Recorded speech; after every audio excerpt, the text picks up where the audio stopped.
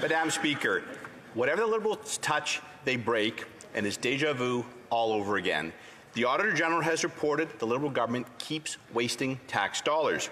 According to the Auditor, the Liberals are about to lose the legal authority to collect $500 million in wage overpayments from the Phoenix pay system.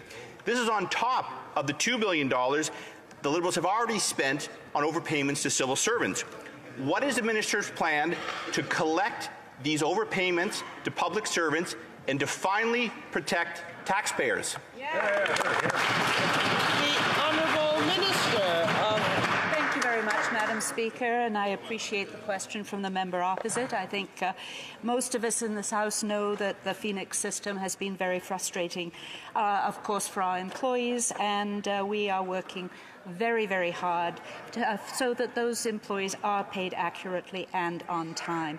And we recognize the stress and hardship for employees and their families, and we are committed to making this right.